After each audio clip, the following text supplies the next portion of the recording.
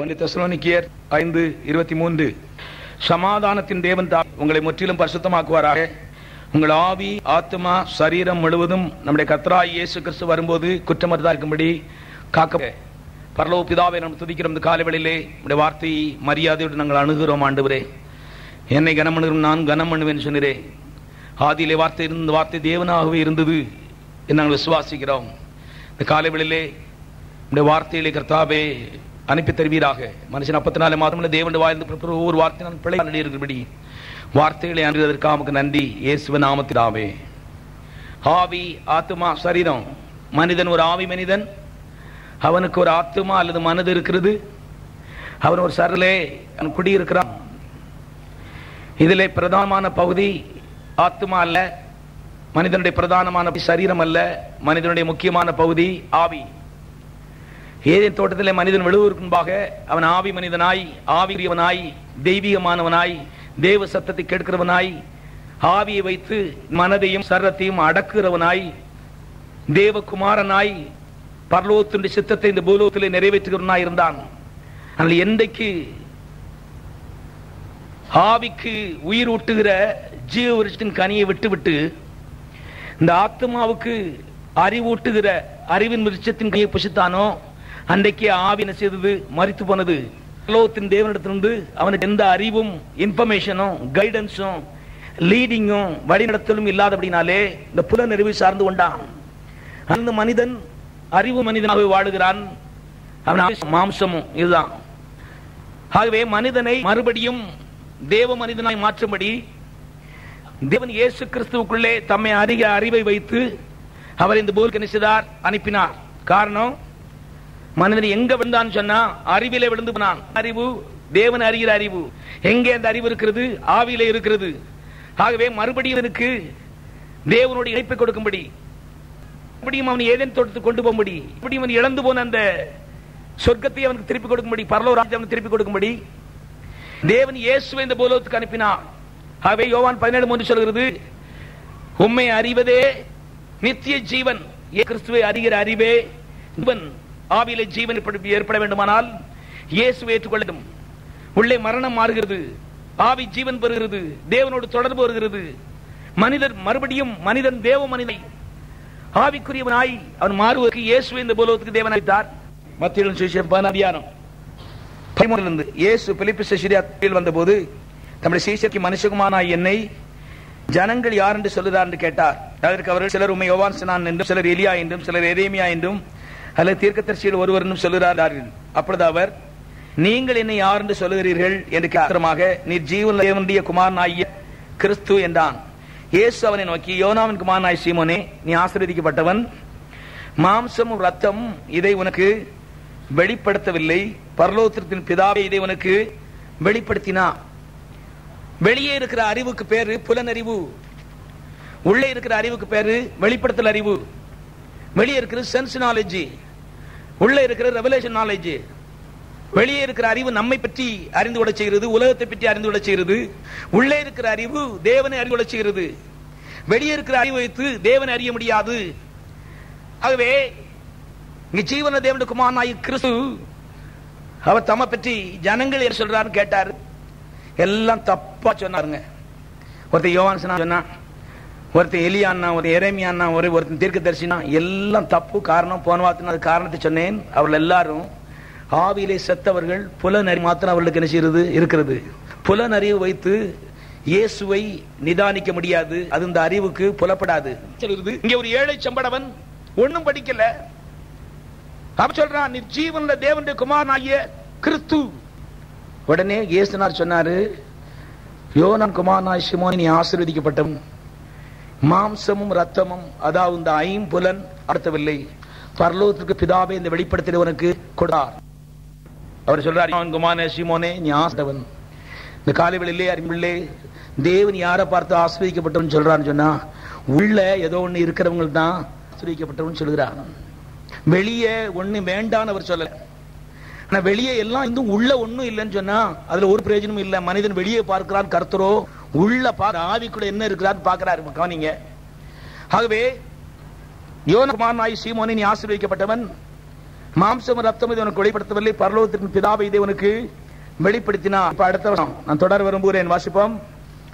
மத்தேயு 16. மேலும் நான் உனக்கு சொல்லுகிறேன், நீ பேதுருவாய் இருக்கிறாய், இந்த கல்லின் மேல் என் சபையை கட்டுவேன், பாதாளத்தின் வாசல் அதை மேற்கொள்வதில்லை. இப்ப தொடர்ந்து சொல்றாரு பாருங்க, ஆவிக்குரிய வளர்ச்சியை பற்றி அவர் அங்கே பேசுகிறார்.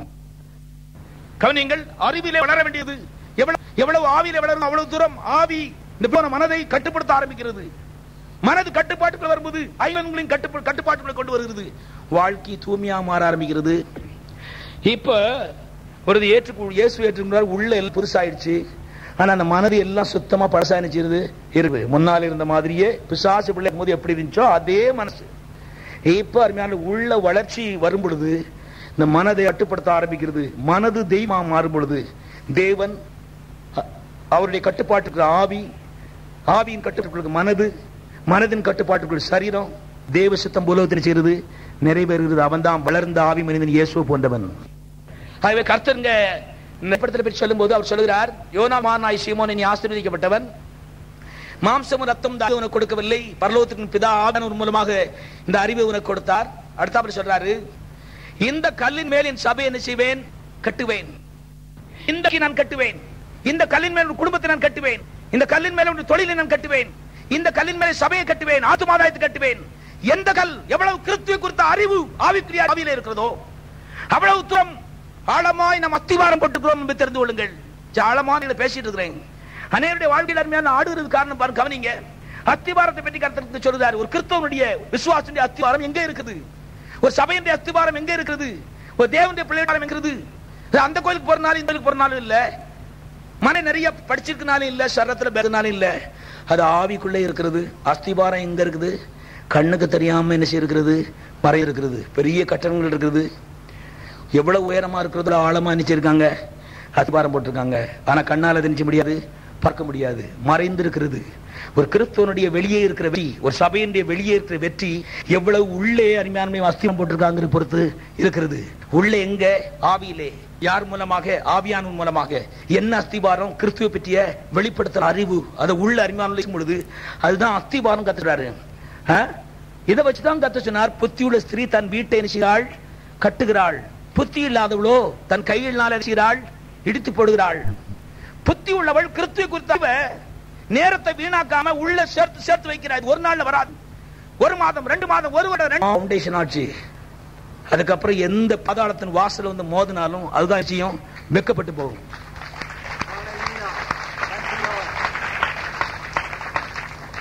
பாதாளத்தின் வாசல் இல்லைன்னு கருத்து சொல்லல. இயேசு கிறிஸ்து ஏற்றுக்கொண்டா எந்த பிரச்சனையுமே வரக்கூடாது. இல்ல, அது பரலோகத்துல போனா அப்படி இருக்குது. இந்த பூலோகத்துல ஏன் பிரச்சனை வருதுன்னு சொன்னா கர்த்தர் பிரச்சனை உண்டாக்குறது இல்ல, பிரச்சனை உண்டாக்குற பிசாசுங்க இருக்கிறான். அவங்க கேடாகி போல, செத்து போல, இன்னும் உயிரோடு இருக்கான். 24 hours பிஸியா தான் இருக்கிறான். அவன் அடிக்க கொல்ல ஒரு ஆண்டி வேறே ஒன்றுக்கு வரான். 24 hours டிசாஸ்டர்ஸ் ஒர்க் அவன் வந்து பண்ணிட்டே இருக்கிறான். இதுக்கு மத்தியிலே கர்த்தர் சொல்றாரு, அவனை பற்றி நீ பாதர் பண்ணாத, நீ ஆவியை பற்றி என்ன செய், கவலை. புத்தி உள்ள யாருன்னு கேட்டா வெளியே அதை மாத்திருக்கா, இதை இருக்கா, மாத்திரையோ மாத்திராளோ, அது தட்ஸ் நாட் வெரி இம்பார்ட்டன்ட். ஆவிக்குள்ள செய்யணும், கிறிஸ்துவ அறிவை அஸ்திவாரம் போட வேண்டும். அவள் தன் வீட்டை கட்டுகிறாள், புத்தி இல்லாதவளோ தன் கையினால் என்ன செய்கிறாள், இடித்து போடுறாள். போட்டு சாத்தா இடிச்சு போடல, கர்த்தர் இடிச்சு போடல, இவளே என்ன செய்தா, இடிச்சு போட்டா. ஏன் இடிந்து போனது? அஸ்திவாரம் சரியா இல்ல. ஏன் அஸ்திவாரம்? கிறிஸ்துவ பற்றி வெளிப்படுத்தல அறிவு ஒண்ணு செய்யல இல்ல. அந்த நாட்களில் சகோதரிகள் சகோதரர்கள் கவனியுங்கள், ஊழியக்காரர்கள் விசுவாசிகள், பரலோகத்தின் தேவன் எதை பார்க்கிறான்னு சொன்னா உன் அஸ்திவாரம் எப்படி இருக்குங்கிற பற்றி தான் பார்க்கிறார். எல்லாருக்கும் சொல்லுவோம், இந்த கல்லின் மேலின் சபையை கிடையாது, பாதாளத்தின் வாசல் அதை மேற்கொள்வதில்லை. வெளிப்படுத்தலாய் தேவ அறிவாகிய கல், ஏதேன் தோட்டத்தில் ஏவாள் இழந்து போன அந்த அபூர்வ சொத்து, அதன் மேல கர்த்தங்க சொல்லுறா, அதன் மேலே என் சபையை நான் கட்டுவேன். அநேக மக்கள் இன்னைக்கு வந்து கல்லின் மேல் சொன்ன உடனே பேதுருன்னு நினைச்சிட்டு இருக்காங்க. பத்ரோஸ் பேதுரு மேல சபையை கட்டினா என்ன ஆகுதுன்னு யோசித்து பாருங்க. சட்னி ஆயிடுவார் பேதுரு.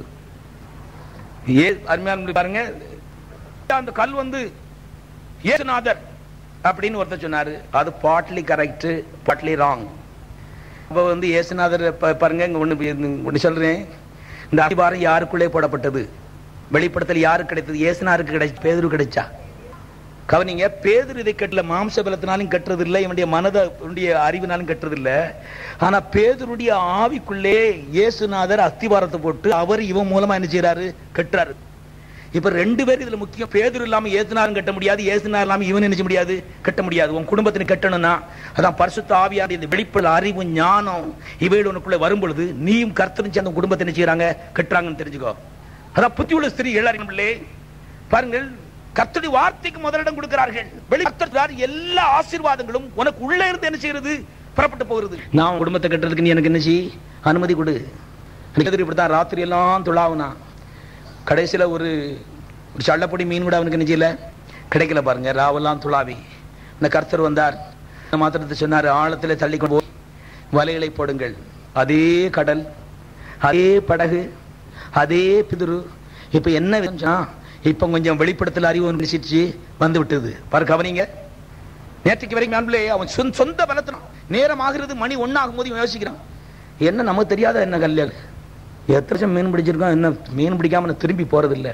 துளாவுனார் வீட்டில் வரைக்கும் ஒண்ணு நிச்சயில கிடைக்கல. அவருக்கு ஒரு பாடத்தை கற்றுக் கொடுக்க விரும்பினார். இந்த துளாவெல்லாம் ஒண்ணு நடக்காது பேதுரு, நீ முன்னால என்னுடைய சந்திப்பை பராமரிக்கும் போது எப்படி வேணா நடக்கலாம். இப்போ நான் நீ ஏற்கனவே ஒரு தடவை சந்திச்சிருக்கிறேன், உன்னை குறித்து திட்டமான நோக்கம் இருக்கிறது. நீ உன் மாம்ச பலத்துல பழையபடி ரசிக்கப்பட்ட செய்த மாதிரி எல்லாத்தையும் செய்தா தோத்து போவ.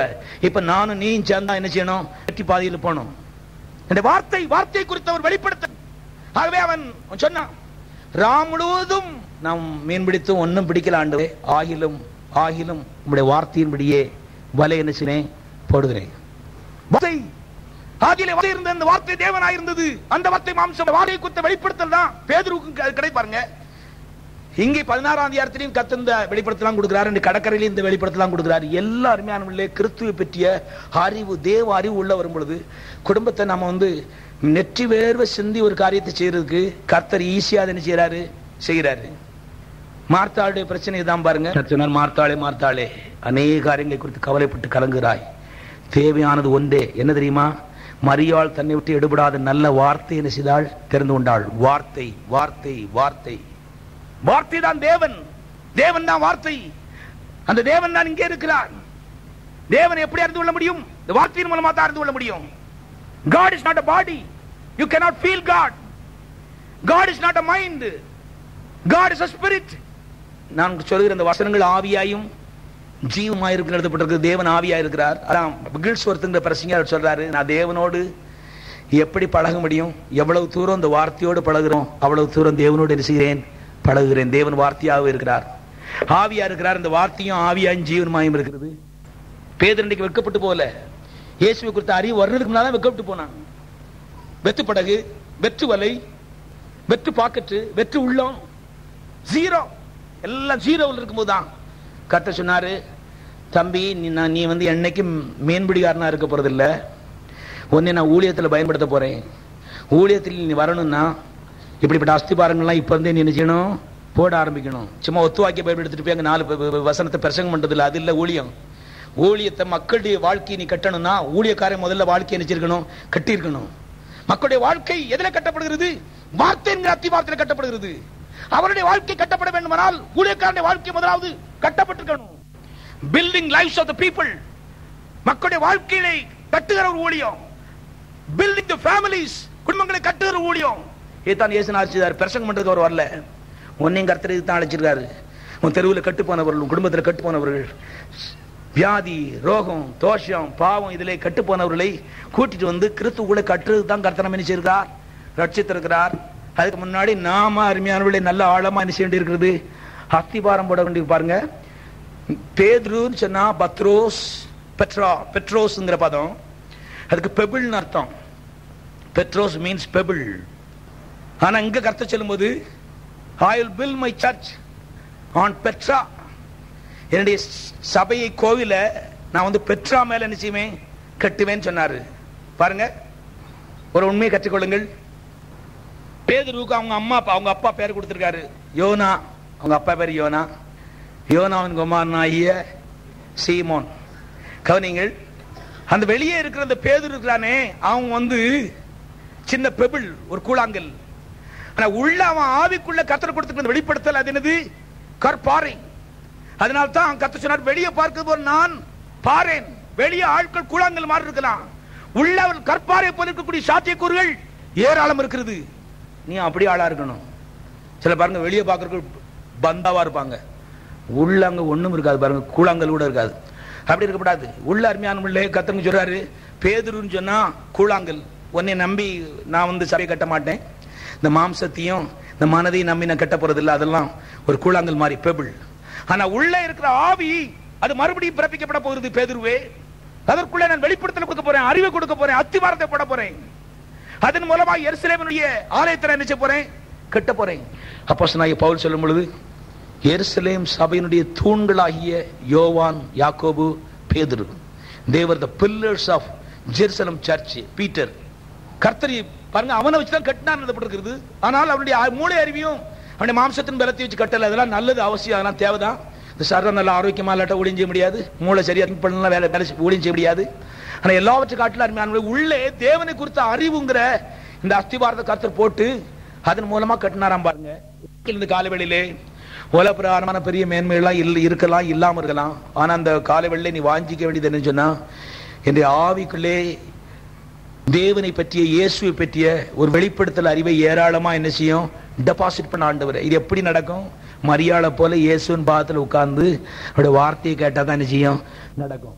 நான் சொல்றேன், சங்கீதக்காரன் தாவீது என்ன சொன்னா தெரியுமா, எல்லாவற்றை காட்டிலும் கர்த்தருடைய வேதம் தான் எனக்கு பிரியம். கர்த்தர் சொன்னார், தாவீது என்ற இருதயத்திற்கு ஏற்றவன். அவன் தான் சொல்றான். பிற்காலத்தை யோசித்து பார்க்க, ஆட்டு மேய்ப்பனா இருந்துச்சு, அவனை கர்த்தர் சிங்காசனத்தில் எப்படி கொண்டு வந்தார் இன்னைக்கு பார்க்கும்போது அவன் உள்ள நன்றி நாண்டமா அவன் சொல்லுறான், எவனையும் மேன்மைப்படுத்தவும் பலப்படுத்தவும் உம்மாலே ஆகும், என்னையே கொண்டு வந்துட்டீரே ஆண்டவரே. எந்த குவாலிபிகேஷன் தெரியுமா? கர்த்தருடைய வார்த்தையின் மேலே அருமையான தாகம். அவன் தான் எழுதுறான், கர்த்தருடைய வேதத்தில் பிரியமாயிருந்து இரவும் பகலும் அதில் தியானமாயிருக்க மனுஷன் பாக்கியவான். அவன் செய்யறது எல்லாம் நிச்சயம் வாய்க்கும். அவன் ஆட்டு மேய்ப்பனா இருக்கலாம், யாரா இருக்கலாம், அவனை தூக்கி எடுத்து கர்த்தர் சிங்காசனத்தில் கொண்டு வருவார். இந்த காலைவேளை நன்றாக தெரிந்து அருமையான தேவன் பிள்ளையாகவே கர்த்தருடைய அறிவை வாஞ்சிக்க வேண்டும், விரும்ப வேண்டும். இவைகள் உங்களுக்கு எல்லாவற்றிலும் வாழ்வை கொண்டு வரும். பாருங்க, சொந்த தகப்பனே இவன் முன்னேறுவான்னு நினைக்கவே இல்லை. அவன் காட்டுக்கு தான் சரின்னு யோசித்தான். கர்த்தர் சொன்னார், அவனை கூட்டிட்டு வா. கூட்டிட்டு வந்த மாத்திரமே ஆவியானவர் சாமுவேல்ட்ட சொன்னார், இவன் தான், இவன் தலைமையில் நினைச்சு ஊற்று. இந்த காலைவேளை அருமையான தேவனுடைய பிள்ளைகளே, கர்த்தருடைய ஆவியார் நம்ம பார்த்து சொல்லட்டும், இவன் தான், இவன் தலையில ஊற்று அபிஷேகத்தை, ஆசீர்வாதத்தை வானத்தை திறந்து இவன் வீட்டுல கொட்டு. சபையில ஆசீர்வாதத்தை வானத்தை திறந்து கொட்டு. கர்த்தர் திறந்த வாசலை எவனும் நினைச்ச முடியாது, அடைக்க முடியாது.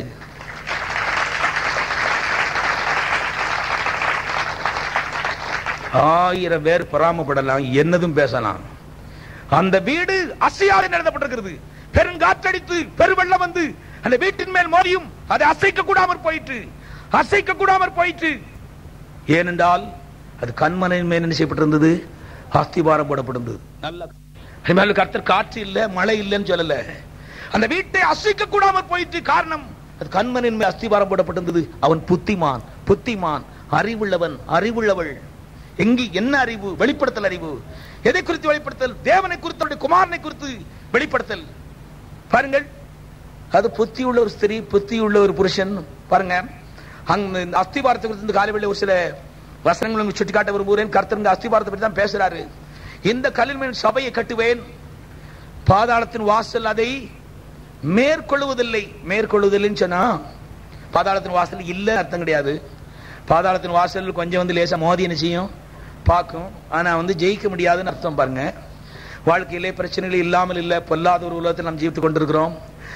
பிரச்சனைகள் இருக்கிறதுனால தான் கர்த்தர் சொல்றார், ஆழமா என்ன செய், அத்திபாரம் போடு. பிரச்சனைகள் வரும்போது கர்த்தரை தூர ஓடாதே, கர்த்தரை நோக்கி என்ன செய், ஓடு. கென்னத் கோபாலன் சொல்றாரு, பிரச்சனை உனக்கு வந்துச்சுன்னா காற்று மோதும் பொழுது அத்திபாரத்தை பலப்படுத்துவதற்கு தீர்மானம் பண்ணு. அதுக்கு பதிலாக இருக்கிற அத்திவாரத்தையும் பிடுங்கிட்டு கர்த்தரை விட்டு தூர நிச்சய ஓடி போய் எந்த நேரம் கவலையும் வேதனையும் பட்டுக்கிட்டு இருக்குது இல்ல. கவனிங்கள் அருமையான பிள்ளை, அவர் சொல்றாரு, ப்ராப்ளம்ஸ் வரும் பொழுது don't run away from God, run towards God. நீ கர்த்தரை நோக்கி ஓட வேண்டிய நேரம் அதுதான். அத்திவாரத்தை ஸ்திரப்படுத்த வேண்டியது, பலப்படுத்த வேண்டிய நேரம் அதுதான். அதுக்கு பல சில மக்கள் சொன்னா கர்த்தர் ஏதோ தப்பு பண்ணிட்டாரு, அவர் அப்படி செஞ்சாரு இப்படி செஞ்சாருன்னு ஓட. இங்க நான் ஒண்ணு சொல்றேன், யோனாவின் குமாரனாகிய சீமோன் பேதுரு கர்த்தர் நன்மை செய்தாரா தீமை செய்தாரா? பாதாளத்தின் வாசல்ல இயேசுநாதரை அனுப்பினாரு. அவர் சொல்றாரு, பாதாளத்தின் வாசல் இருக்குதுப்பா, அது மோதும், அதுக்கு முன்னாடி நீ அஸ்திபாரத்தை ஒழுங்கு அனுப்பிச்சிக்க, போட்டுக்க. இதுக்கு மேல என்ன வேணும்? அருமையானவர்களே, நாம எல்லா பொறுப்பையும் இன்றைக்கு கிறிஸ்தவ உலகத்துல பாத்தீங்கன்னா விசுவாசிகள் எல்லாத்தையும் பாருங்க, நயம் வஞ்சகம், சாத்தானுடைய நயம் வஞ்சகம் ரொம்ப தாழ்மையா இருக்கு மாதிரி, நாங்க தூசிங்க குப்புங்க, நம்மளால என்ன ஆகுங்க, எல்லாம் கர்த்தர் தாங்க. சரியான நய வஞ்சகம் நான் சொல்றேன். எல்லாம் கர்த்தர் இல்ல. சொல்ல போனா முக்கியமா பேதுரு தான் ஒரு மேஜர் பார்ட் பிளே பண்றான். பாருங்க, இவருடைய ஆவியை இவன் அர்ப்பணிக்கவில்லை என்றால் பரலோகத்தின் தேவன் அத்திவாரத்தை உள்ள நினைச்ச முடியாது, போட முடியாது, சபையை கட்ட முடியாது, எருசலேம் சபையே வந்திருக்காது. ஆகவே தன்னுக்கு அநேகர் பாத்தீங்கன்னு சொன்னா நாங்க தூசி தாங்க, குப்பை தாங்க, எல்லாம் கர்த்தர் தாங்கன்னு சொல்லும் போது அதுக்கப்புறம் இவங்க ஒண்ணுமே படிக்க வேண்டிய அவசியம் கிடையாது, இவங்க கற்றுக்கொள்ள வேண்டிய அவசியம் கிடையாது. ஏன்னா எல்லாம் கர்த்தர் தான். வச்சாலும் கர்த்தர், எடுத்தாலும் கர்த்தர், அடிச்சாலும் கர்த்தர், பிச்சாலும் கர்த்தர், வியாதியா இருந்தாலும் சோமாக்கினாலும் கர்த்தர், எல்லாம் கர்த்தர். அதனால இப்ப நாங்க எதையுமே படிக்க வேண்டியதில்லை, எதிலையும் திருந்த வேண்டியதில்லை, நாங்க இருந்த மாதிரியே 10 வருஷம் நிச்சயம் இருப்போம். சத்துடைய வஞ்சகம். ஒவ்வொரு நாளும் மாறிக்கொண்டே போக வேண்டும். அவர் ஒரு நாள் என்ன செய்ய மாட்டார்? மாற மாட்டார். அவர் ஒரு நாள் மாற மாட்டார். அவர் perfect. God is a perfect God. God is a good God. He never changes. We ought to change every day. ஒவ்வொரு நாளும் நாம அந்த அருமையான புத்தகத்தை பார்த்து நாம் மாறிக்கொண்டே போட அவசியமா இருக்கிறது. ஏற்கனவே கொஞ்சம் அஸ்திவாரம் போட்டோம்னா கர்த்தர் தோத்திரம், இன்னும் அஸ்திவாரத்தை செய்யணும், போடணும். அஸ்திவாரம் சொல்றது அருமையான இல்லை, அது சும்மா ஒரு நேரம் போட்டு மூடி வச்சிருது இல்ல, ஆழமாய் போடுறான். மேல மேல மேல மேல கல் என்ன செய்யறான்? வைக்கிறான். இரும்பு கொண்டு, பெரிய கட்டணம் இரும்பை கொண்டு, தரைக்களை கொண்டு எல்லாம் இறக்குறான். ஒன்னும் தெரியாத ஆளுக்கு ஏன் இவ்வளவு கொண்டு வீணாக்குறீங்க? வீணாக்கல. எவ்வளவு ஆழம் போடுறாங்களோ அவ்வளவு உயரம் நிச்சய போறாங்க, போறாங்க. எவ்வளவு உயரம் போகிறார்களோ அவ்வளவு அவருடைய நாமம் நிச்சயப்பட போகிறது, மைமைப்பட போகிறது. அநேகர் அதிசயிக்கப்பட போகிறார்கள். இது அந்தரங்கத்தில் அருமையானவர்களே, நம்ம வெற்றி ஜீவம் இருக்கு தெரிந்து கொள்ளுங்கள், ஆவிக்குள்ளே. ஆகவே ஒரு வசனம் வாசிப்போம். 1 பேதுரு புத்தகம் 3வது அதிகாரம் 4வது வசனம். அழியாத அலங்கரிப்பாயிருக்கிற சாந்தமும் அமைதலும் உள்ள ஆவியாகிய இருதயத்தில் மறைந்திருக்கிற மனிதனே உங்களுக்கு அலங்காரமாயிருக்க கடவன். இப்போ ஒரு பதத்தை உங்களுக்கு ஞாபகப்படுத்த விரும்புகிறேன். மறைந்திருக்கிற மனிதன்.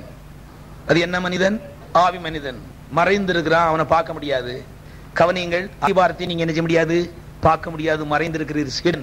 இங்க மறைந்து ஒரு மனிதன் இருக்கிறான், ஆவி. அருமையானவர்களே, அத்திவாரம் எங்கே போட வேண்டும்? வாசிப்போம். எபேசியர் நிருபம், எபேசியர் 3:16-15 வாசிக்கிறேன். நம்முடைய கர்த்தராகிய இயேசு கிறிஸ்துவின் பிதாவை நோக்கி முழங்கால் படியிட்டு, நீங்கள் அவருடைய ஆவியினாலே உங்கள் உள்ளான மனுஷனில் வல்லமையாய் பலப்படும்படி நான் என்ன செய்கிறேன்? வேண்டிக் கொள்கிறேன். மறுபடியும் வாசிக்கிறேன். ரட்சிக்கப்பட்டு பரிசுத்தாய் பெற்ற எபேசு சபையாரை பார்த்து அப்போஸ்தலனாகிய பவுல் சொல்றாரு, நம்முடைய கர்த்தராகிய இயேசு கிறிஸ்துவின் பிதாவை நோக்கி முழங்கால் படியிட்டு, நீங்கள் அவருடைய ஆவியினாலே எங்கே, எந்த மனுஷனிலே? உள்ளான மனிதன். இதுதான் மறைந்திருக்கிற மனிதன் சொல்லி அங்க பேது சொன்னார். உள்ளான மனிதனிலே வல்லமையாய் பலப்படும்படி நான் என்ன செய்கிறேன்? வேண்டிக் கொள்கிறேன். நாம் ஒரு முக்கியமான ஜெபம் பண்ண வேண்டும். என்ன தெரியுமா? ஆவியானவரே, தேவனை குறித்த அறிவினாலே என்னுடைய உள்ளான மனிதனிலே வல்லமையாய் பலப்பட எனக்கு உதவி செய்யும். எபேசு சபையார் ரொம்ப கொஞ்சம் நல்லா அட்வான்ஸ்டா இருந்தவங்க. அப்போஸ்தலனாகிய பவுல் சொல்றாரு, அவங்களுக்கே நான் போல நினைச்சேன், ஜெபிக்கிறேன். கவனிங்கள், இங்கே வல்லமையாய் பலப்பட என்ற அந்த பதம் ரீஇன்ஃபோர்ஸ்ட் கான்கிரீட் என்று எழுதப்பட்டிருக்கிறது மொழிபெயர்ப்புல. ரீஇன்ஃபோர்ஸ்ட் கான்கிரீட், ஆர்சி சொல்றாங்க. கவனி, மனிதர்கள் இன்றைக்கு ரீஇன்ஃபோர்ஸ்ட் கான்கிரீட் போடுறாங்க. ஆர்சி பில்டிங்கா, ஆஸ்பெஸ்டாஸ் பில்டிங்கான்னு கேட்காங்க. ஆர்சி பில்டிங்னா பரவாயில்ல, நல்லதுன்னு யோசிக்கிறாங்க.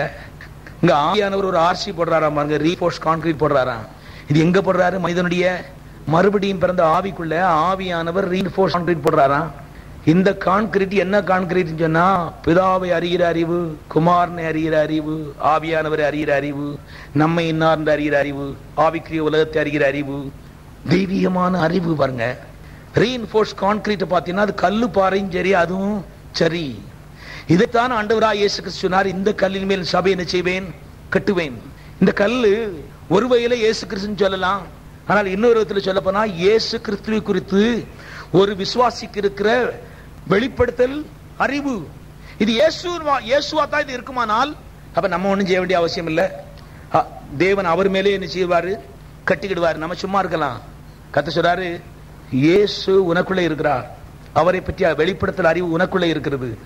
இப்போ நான் உடைய ஆவியை நம்பி தான் அந்த ஊழியத்தை என்ன செய்ய போறேன்? கட்ட போறேன். எவ்வளவு முக்கியம் பாருங்க. உங்களுடைய குடும்பத்தினுடைய எதிர்காலுடைய ஆவியிலே எவ்வளவு அஸ்திவாரம் பொடியிலுமே பொறுத்து இருக்கிறது. ஒரு சபையுடைய எதிர்காலம், ஒரு ஊழியக்காரன் எவ்வளவு உள்ள அவன் அஸ்திபாரம் போடுகிறான் என்பதை பற்றி பிரதானமாக இருக்கிறது. அருமையானவர்களாகவே ரீஇன்ஃபோர்ஸ் கான்கிரீட் கர்த்தர் ஒரு மனிதனுக்கு உள்ளே போட்டு அவனை வைத்து சபை என்ன செய்கிறார், கட்டுகிறார். அதனால தான் கிறிஸ்தவ வாழ்க்கையில் எல்லாம் நீங்க பார்த்துக்கிடுங்க ஆண்டவரே, அடிமை குப்பையா தூசியா, அது சோம்பேறித்தனம். பொறுப்பை கர்த்தர் மேல தூக்கி எறிஞ்சிட்டு சோம்பேறியா இருப்பதற்கு வழி வைக்கிற வந்து இது தாழ்மை இல்லை. அருமையானவர்களே, என் ஜனங்கள் அறிவில்லாமல் நினைச்சுகிறார்கள், சங்காரமாகிறார்கள். அடிக்கடி சொல்லியிருக்கேன், மறுபடியும் சொல்றேன், ரட்சிக்கப்பட்டு பரிசுத்தமாகிவிட்டு நல்லவர்களா இருந்தால் மாத்திரம் போதாது, சத்தியத்துக்கு அறிவுள்ளவர்களா என்ன செய்ய வேண்டும், இருக்க வேண்டும். பாதாளத்தில் வந்து வாசல் வந்து மோதும் போது நல்லவளா பொல்லாதவளான்னு பாக்குறது இல்ல, அத்திபாரம் இருக்குதா இல்லையான்னு என்ன செய்யுது பாக்குறது. நன்றா தெரிந்து கொள்ள வேணும். தெருவில் போய் கேட்டு பார்த்துட்டு, சாத்தான் வரும்போது தெருவில் போய் கேட்டு பார்த்துட்டு ஐயா நல்லவரா, எத்தனை ஏழைகளுக்கு உதவி செஞ்சிருக்காருன்னு சொல்லி கேட்க போறது இல்ல. தேவன் இதெல்லாம் அழிவு வேலை செய்யறது இல்லையா? அழிவு ஏற்கனவே இருக்கிறது. அழிவிலும் நம்ம தப்பித்துக் கொள்வதற்காக கர்த்தர் வழி சொல்லி கொடுக்கிறாரு. அது தேவனை அறிய அறிவுக்குள்ள என்ன செய்யறது இருக்கிறது. கர்த்தர் சொல்றா அஸ்திபாரம் போடு. பாருங்க, இந்த கிறிஸ்துவை அறிகிற அறிவாகி இந்த அஸ்திபாரம் அருமையானவர்களே ஒவ்வொரு விசுவாசிக்கும் ஆழமாய் போட வேண்டிய அவசியமா இருக்கிறது. ஒரு சில வசனங்களை வாசிக்கலாம். 1 கொரிந்தியர் புத்தகம் 3:10-11. எனக்கு அளிக்கப்பட்ட தேவ கிருபையின்படியே புத்தியுள்ள சிற்பாசாரி போல அஸ்திபாரம் போட்டேன். வேறொருவன் அதன் மேல் கட்டுகிறான், அவனவன் தான் அதன் மேல் இன்ன விதமாய் கட்டுகிறான் என்று பார்க்க கடவன். போடப்பட்டிருக்கிற அஸ்திபாரமாய் இயேசு கிறிஸ்துவை அல்லாமல் வேறு அஸ்திபாரத்தை போட வருவனாலும் கூடாது. இங்க பாருங்க, இங்க அப்போஸ்தலனாகிய பவுல் கொரிந்து சபையாரை பார்த்து அவர் சொல்லும்போது எழுதுறார் பாருங்க, போடப்பட்ட அஸ்திபாரமாகிய இயேசு கிறிஸ்துவை அல்லாமல் வேறு அஸ்திபாரத்தை போட ஒருவனாலும் என்ன செய்ய முடியாது, கூடாது. இப்ப கேட்கிறேன், இந்த அஸ்திபாரம் எங்கே போடப்பட்டிருந்தது யோசிச்சு சொல்லுங்க. யாருடைய ஆவிக்குள்ளே? கொரிந்து சபையாருடைய ஆவிக்குள்ள, மறுபடியும் பிறந்த ஆவிக்குள்ள இந்த அஸ்திபாரத்தை அப்போஸ்தலனாகிய பவுல் போட்டாரு. இதுக்கு தான் இரவும் என்ன செய்தார், பிரயாசப்பட்டார். இன்னைக்கு எங்களுடைய பிரயாசம் என்ன? ஊழியத்தினுடைய வெற்றி எதில் இருக்கிறது? எவ்வளவு தூரம் விசுவாசியுடைய ஆவிக்குள்ளே இயேசு கிறிஸ்துவை, அவருடைய அன்பை, அவருடைய தியாகத்தை, அவருடைய வல்லமையை, அவருடைய தெய்வீகத்தை எவ்வளவு தூரம் வெளிப்படுத்தல ஒரு அறிவாக உள்ள டெபாசிட் பண்ணுகிறோமோ அவ்வளவு தூரம் சபையுடைய வெற்றி இருக்கிறது. வெளியே அதை கழட்டலாம், கழட்டாம இருக்கலாம். These are all very unimportant. தெரிந்து கொள்ளுங்கள். அருமையான நீங்க நம்ம விசுவாசியுடைய வெற்றி எங்க இருக்கிறது? குடும்பம் நல்லா இருக்கணும்னு சொன்னா அருமையானே இயேசு கிறிஸ்துவா இந்த அஸ்திபாரம் உள்ள ஆழமா என்ன செய்யப்பட வேண்டும், போடப்பட வேண்டும். டெர்மிஸ்ங்கிற ஒரு பிரசங்கர் சொல்றாரு, நான் வந்து உலகத்திலே விலை கூடின ரோல்ஸ் ராய்ஸ் கார் வச்சிருக்கிறேன், உலகத்திலே விலை கூடின லக்ஸரி போட் வச்சிருக்கிறேன், ரோல்ஸ் ராய்ஸ் போட் வச்சிருக்கிறேன், சொந்த பிளேன் வச்சிருக்கிறேன், ஏரோப்ளேன் வச்சிருக்கிறேன், 7000% வீடு வச்சிருக்கிறேன். அவர் ஒரு நாள் பிரசங்கத்தில் சொல்லார் பாருங்க, நீ இது எல்லாத்தையும் எடுத்துக்க என்கிட்ட இருந்து, நான் எல்லாத்தையும் திருப்பி என்ன செய்வேன், வாங்கிடுவேன். அதை காட்டிலும் பெட்டரை நான் வாங்கிடுவேன். எனக்கு தெரியும். இது எந்த தைரியம் தெரியுமா? இது பெருமை இல்லையா? இது ஏற்கனவே நாள் கணக்கில் மணிக்கணக்கில் உள்ள அஸ்திபாரம் போட்டதுனால தான் இவங்க எல்லாம் என்ன செய்றாங்க, இப்படி பேசுகிறார்கள். யார் அந்த பேதுரு, யார் அந்த தாவீது? பரலோகத்தின் தேவனாலே கண்ணோக்கி பார்க்கப்படுவதற்கு என்ன தகுதி அவர்களுக்கு இருந்தது? ஆனால் அருமையான உள்ளம். அதான் கர்த்தர் சொன்ன, தாவீது என்ற இருதயத்திற்கு ஏற்றவன். பாருங்க, ஒரு ஒண்ணு படிக்காத ஒரு அரமையை பேசிட்டு கொச்சு அரமைன்னு சொன்னா ரொம்ப ஒரு பாருங்க லோ கிளாஸ் பீப்புள் பேசுற ஒரு பாஷையா. கர்த்தர் ஒரு 11 பேர் அங்கிருந்து பிடிச்சாரு பாருங்க, இந்த உலகத்துக்கு வந்து அதிர்ச்சி உண்டாக்குறதுக்காக, ஷாக் கொடுக்கறதுக்காக இப்படி ஆட்களை பிடிச்சாரு. கவனிங்க, பரலோகம் அவர்களுக்கு ஏன் மரியாதை கொடுத்துன்னு சொன்னா, இயேசு உள்ளே அருமையான அஸ்திபாரம் போடும்படி அவர்கள் அனுமதி கொடுத்தார்கள். காலை வேளையில ஆகவே எவ்வளவு தூரம் அருமையான ஆவியிலே அஸ்திபாரம் போடுறதுக்கு அனுமதி கொடுக்கிறோமோ அவ்வளவு தூரம் நான் வாழ்ந்திருப்போம் என்று தெரிந்து கொள்ளுங்கள். 1 பேதுரு 2:6 சீக்கிரம், 1 பேதுரு 2:6. அந்தபடியே இதோ தெரிந்து கொள்ளப்பட்டதும் விலையேறப்பட்டதுமான மூலை கல்லை சீயோன் என்ன செய்கிறேன், வைக்கிறேன், அதன் மேல் விசுவாசமாய் இருக்கிறவன் வெட்கப்படுவதில்லை என்று வேதத்திலே சொல்லி இருக்கிறது.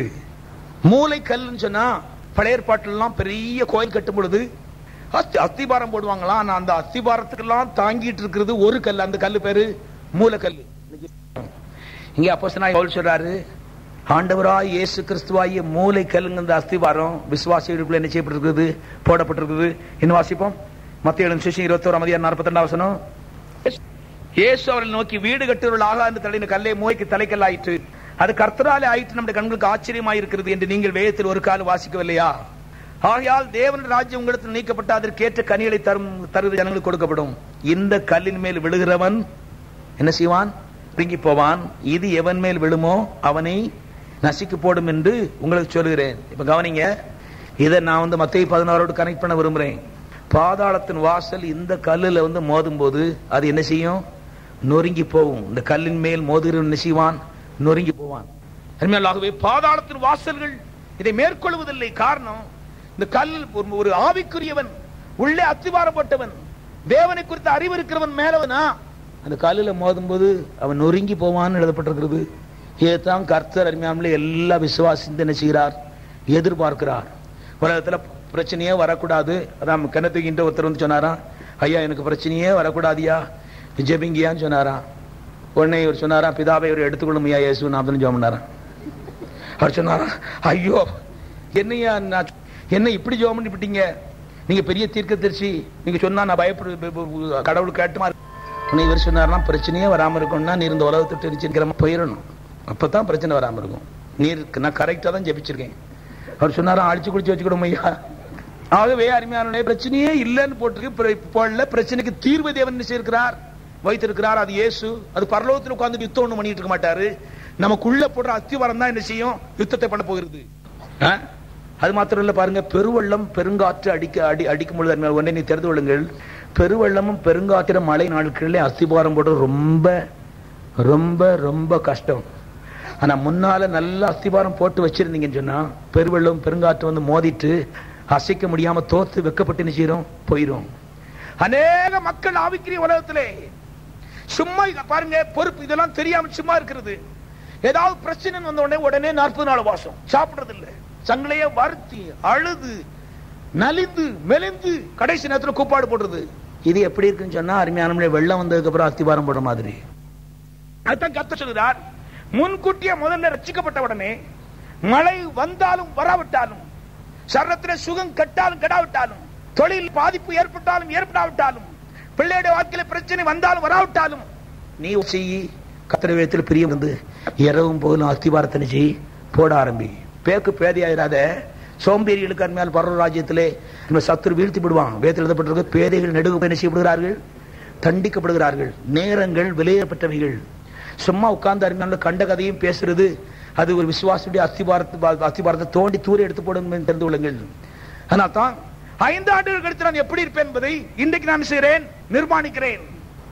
வாழ்க்கையில் சில பிரச்சனைகள், காற்று வந்து ஒருத்தர் தள்ளி போட்டுருதுன்னு சொன்னா அதற்கு ஒரு பின்னணி இருக்கிறது. இவங்க பின்னால இது 2 வருஷத்துக்கு முன்னாடி சரியா அஸ்திபாரத்தை என்ன செய்யல, போடல. எப்போதுமே வாழ்க்கையில சில காரியங்கள் வரும்போது, நாம் இன்னைக்கு சில பிரச்சனை வரும்போது சாத்தா என்ன சொல்றா, இன்னைக்கு காலமே நீ உபச்சாரம் செஞ்சா, வேஸ்தனம் செஞ்சா, என்ன தப்பு செஞ்சா, என்ன தப்பு செஞ்சா, என்ன தப்பு செஞ்சா. இல்ல 3 வருஷத்துக்கு முன்னால அஸ்திவாரம் போட்டியா போடலையா. இந்த 3 ஆண்டுகளாக அவனுடைய நேரம் எவ்விதமாக செலவழிக்கப்பட்டது. வீண் பேச்சு பேசி எத்தனை மணி நேரங்களை நீ கழித்தாய். இவர்கள் தான் அருமையான பாருங்கள், வாழ்க்கை பாருங்க, ஏதோ பாவத்தை அறிக்கிட்டு இன்றைக்கு அநேகர் இயேசுனார் ஏற்றுக்கூட போதாது. அதுக்கப்புறம் நம்முடைய எதிர்காலம் எவ்விதம் நம்ம வந்து கர்த்தர் நம்ம மேல எவ்வளவு காரியத்தை கட்ட போறாருங்கிறது, எவ்வளவு ஆழமாய் நம்ம அஸ்திவாரம் போடுகிறோம் என்பதை பொறுத்து இருக்கிற அருமையானவர்களே. அடுத்த Christian life is very serious. பாருங்க, we cannot be playful. ஒரு பாருங்க, நேரத்தை சும்மா வீணாக்கிட்டு ஒரு 5 நிமிஷம் ஜெபிச்சுட்டு அப்படியே கோயிலுக்கு போயிட்டு இப்படி இருக்க முடியாது. அநேகர் பாத்தீங்கன்னா ஞாயிற்றுக்கிழமை கோயிலுக்கு போயிருவாங்க, அதோட சரி முடியாது. இதெல்லாம் கற்றுக்கொள்ளுங்கள். தனிப்பட்ட ரீதியிலே ஒவ்வொருவரும் ஆவியில வளர வேண்டும், அஸ்திவாரம் போட வேண்டும். ஏன்னா காற்று சபங்கிற ரீதியில அடிக்காது, ஒவ்வொரு தனிப்பட்ட நபர் மேல என்ன செய்கிறது, வீசுகிறது. ஒவ்வொரு தனிப்பட்ட நபர் மேல வீசுகிறது. ஓ, கிறிஸ்டியன் லைஃப்ல நமக்கு ஒரு எதிரி இருக்கிறான். எந்த நேரம் காற்று இருக்கிறது, பெருவெள்ளம் இருக்கிறது, நான் எப்படி பிஹேவ் பண்ணி எப்படி நடந்துக்கணும். கர்த்தர் நல்லவர். வாசிக்கலாம். லூக்காவின் சுவிசேஷம் 7 இல்லை 6:48. ஆழமாய் தோண்டி கற்பாறையின் மேல் அஸ்திபாரம் போட்டு வீடு கட்டுகிற மனுஷனுக்கு ஒப்பாயிருக்கிறான். பெருவெள்ளம் வந்து நீரோட்டம் அந்த வீட்டின் மேல் மோதியும் அந்த வீட்டை அசைக்க கூடாமல் போயிட்டு, ஏனென்றால் அது கன்மலையின் மேல் அஸ்திபாரம் போடப்பட்டிருந்தது. கடைசி பகுதி ரொம்ப முக்கியம். ஏனென்றால் கர்த்தர் காரணம் தங்க சொல்றாரு. ஏனென்றால் அடுத்த வீட்டை பற்றி எழுதப்பட்டிருக்கிறது, என் வார்த்தையை கேட்டும் அவள் செய்யாதவனோ அஸ்திபாரம் இல்லாமல் மண்ணின் மேல் வீடு கட்டினவனுக்கு ஒப்பாயிருக்கிறான். நீரோட்டம் அதன் மேல் மோதின உடனே அது விழுந்து முழுவதும் என்ன செய்தது. பாருங்க, நீங்க ஒன்றை கவனிக்க வேண்டும். எந்த நீரோட்டம் கற்பாறை வீட்டின் மேல் மோதினதோ அதே நீரோட்டம் தான் இந்த மண்ணு வீட்டின் மேல் என்ன செய்தது, மோதினது. அதே நீரோட்டம், அதே பெருமழை, அதே பெருங்காற்று 2 வீட்டிலும் மோதிச்சு. ஒரு வீட்டுக்கு காற்று பலமா இல்ல, ஒரு வீட்டுக்கு காற்று லேசா இல்ல. ஒரு வீட்டுக்கு மழை பலமா இல்ல, அடுத்ததுக்கு மழை லேசா விழல. ஆனா அருமையான ஒன்று விழுந்தது, அடுத்தது அசைக்க கூடாம போயிட்டு இருக்கு போட்டிருக்கு. காரணம் கர்த்தரை சொல்றாரு, அது கற்பாறையின் மேல் என்ன செய்யப்பட்டிருந்தது? அஸ்திபாரம் போடப்பட்டிருந்தது. அந்த கற்பாறை பரலோகத்தின் தேவனை குறித்த வெளிப்படுத்தல் அறிவு, ஆவியிலே வருகிற அறிவு. கர்த்தங்க சொல்றாரு, பாதாளத்தின் வாசல் எத்தனை மழையை கொண்டு வந்தாலும் சரி, எத்தனை வெயில கொண்டு வந்தாலும் சரி, எத்தனை வெள்ளத்தை கொண்டு வந்தாலும் சரி, இந்த கற்பாறை வீட்டை மாத்திரம் நினைச்ச முடியாது, அசைக்கவே முடியாதுன்னு கர்த்தர் சொல்லிருக்காரு.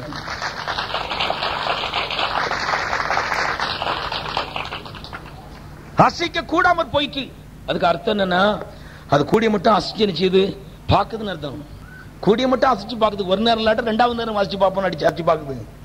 கர்த்தர் ஆவியானவர் சொல்றார், போட அஸ்திபாரத்தை, நேரத்தை செலவழி, கர்த்தரை குற்றம் சாட்டாதே, உன்னை பாரு. God is a perfect God. God is a good God.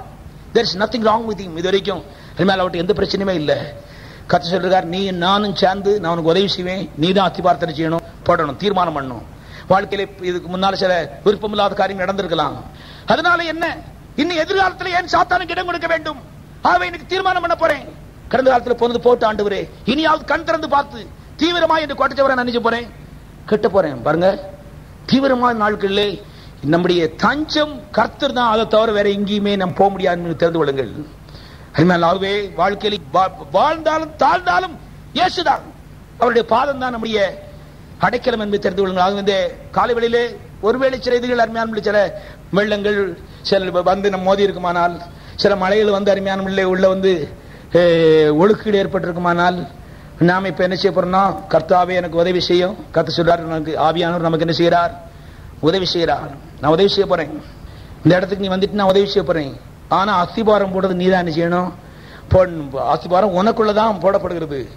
கவனிங்க, 3 திருத்துவமே உங்களோடு சேர்ந்து இந்த வேலையில் ஈடுபடுகிறது. நீங்கள் ஆவியை ஒப்புக் கொடுக்கிறீர்கள், நேரத்தை ஒப்புக் கொடுக்கிறீர்கள், உங்களுடைய சரத்தை ஜீவபலியாக ஒப்புக் கொடுக்கிறீர்கள், வார்த்தையை நேசிக்கிறீர்கள், தியானமாயிருக்கிறீர்கள். உன்னை பிதாவாகிய தேவன் தம்முடைய ஆவியானவரை வைத்து குமாரனை உங்களுக்குள்ள என்ன செய்கிறார்? வெளிப்படுத்துகிறார். நாமும் திருத்துவமும் சேர்ந்து கோஆபரேட் பண்ணி இந்த வேலையில செய்யறோம் தெரிந்து கொள்ளுங்கள். இது பெரிய தெய்வீகமான திட்டம். இயேசுநாதர் ஒரு நாள் சொன்னாரு, என் மகனே, என்னை நிந்திக்கிறவனுக்கு நான் உத்தரவு சொல்லும்படிக்கு நீ ஞானவானாகி என்ற இருதயத்தை செய், சந்தோஷப்படுத்து. கர்த்தர் சொல்றாரு பாருங்க, என்னை நிந்திக்கிறவன் ஒருத்தன் இருக்கிறான், பிசாசு. அவன் உன்னை பிடிச்சு கீழே தள்ளி விட்டுட்டான், உன் வீட்டை கீழே தள்ளி விட்டான்னு சொன்னா அவனுக்கு பெரிய சந்தோஷம். அவன் என்கிட்ட வந்து சேலஞ்ச் பண்றான், உங்க வீடு பாருங்க, உங்க பிள்ளை வீடு எப்படி சேலஞ்ச் எடுக்க பாருங்க, நான் அடிச்ச மழை என்கிட்ட வந்து சேலஞ்ச் பண்றான் நிந்திக்கிறவன். எனக்கு ரொம்ப வேதனையா இருக்கு. நீ விலையேறப்பட்டவன், உனக்காக ரத்த கிரயம் கொடுக்கப்பட்டிருக்கிறது, உன் வீடு என்றைக்குமே நல்லா இருக்கும்னு நான் விரும்புகிறேன். அந்த சபை நல்லா எழுந்து நிமிர்ந்து அது வாழ்ந்து இருக்கும்படி விரும்புவேன். நீ ஞானவானாகி என்ற இருதயத்தை செய், சந்தோஷப்படுத்து. என்ன கவனிங்க, ஆகவே இந்த நாடுகளிலே மிகுந்த ஜாக்கிரதையா தேவனுடைய பிள்ளைகளை அத்திவாரத்தை போடுவோம். உங்களுடைய நல்வாழ்வுக்காக கர்த்தரை செய்யும்படி விரும்புகிறேன். கர்த்தர் நல்ல இது வரைக்கும் ஆகாது. அதே மரம் ஒரு உதாரணமா சொல்றேன்.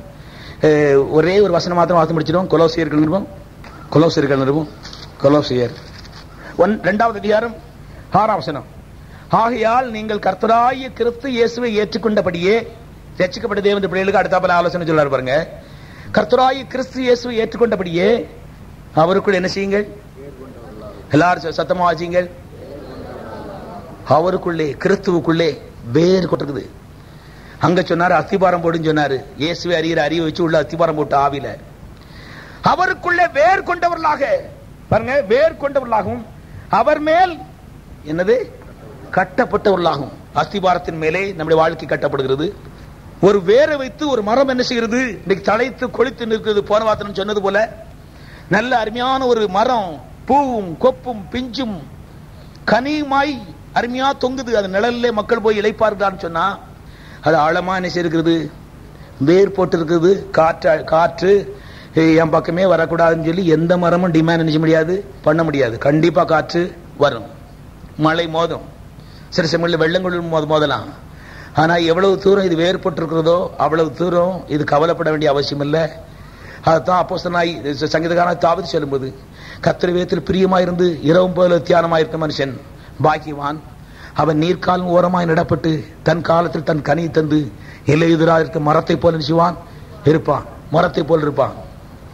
மரத்தினுடைய கவலை எல்லாம் நாளை உளுந்துருவோமோ, நாளை கழிச்சு உளுந்துருவோமோங்கிற கவலை இல்ல. எப்படி கண்ணு கொடுப்போம், எத்தனை பேரை கிறிஸ்துக்குள்ள வழி நடத்துவோம், எப்படி இயேசு இந்த பூலோகத்திலே காண்பிப்போம், எத்தனை பேருக்கு பிசாசின் பிடிந்து விடுதலையாக்குவோம். எத்தனை பேருக்கு இந்த நிழல் மூலமா நாம் ஒரு ஆதாரத்தை கொடுப்போம், ஒரு இளைப்பாறுதலை கொடுப்போம். விழுந்துருவோம், உங்களுக்கு கவலை கிடையாது, அதெல்லாம் நீ ஒண்ணு அசைக்க முடியாதிய. காரணம் இது பல ஆண்டுகளாக உள்ள என்ன செய்யுது, வேர் போட்டிருக்கிறது.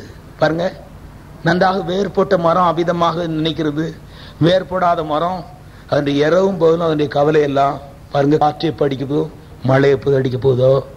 பயப்படுகிறவன் அன்பிலே பூரணப்பட்டவன் அல்ல. பயமானது வேதனை உள்ளது. தேவன் நமக்கு பயத்தினாவே தராமல் பலமும் அன்பும் தெளிந்து புத்தியுள்ள ஆவி கொடுத்திருக்கிறார். பயம் ஏன் வருதுன்னா, உள்ள அருமையான அஸ்திபாரம்ல வேறு இல்லைன்னா பயம் வந்து விடுகிறது. வேர் கொண்டவர்கள் பயப்பட வேண்டிய அவசியம் இல்லை. ஆனால் இந்த காலவெளியிலே ஒருவேளை இது வரைக்கும் நம்முடைய வேறு ஆழமா இல்லைன்னு சொன்னா, ஏதோ கிறிஸ்துவ பெற்ற ஒரு அறிவு இந்த மூளை அளவில் மாத்திரம் ஒரு ஷேலோவா அருமையானே இருக்கலாம், அல்லது மற்ற அநேக காரணங்கள் இருக்கலாம். எதுவா இருந்தாலும் அந்த காலவெளி ஆண்டு நம்முடைய அத்தத்தினால கழுவும். நான் வந்து அஸ்திவாரம் போட போறேன். கர்த்தாவே எனக்கு ஒரு விஷயம் ஜெபிப்போம். Thank you Lord Jesus. போடப்பட்டிருக்கிற அஸ்திபாரமா கிறிஸ்து. இந்த கல்லின் மேல் மோதுகிறவன் நொறுங்கி போவான். பாருங்க, எந்த பாதாளத்தின் வாசல் வந்து மோதினாலும் நொறுங்கி போவன் போட்டிருக்கு. அஸ்திபாரமாகிய கிறிஸ்துவுக்காக எல்லாரும் கரங்களை வைத்து சோதரிப்போம்.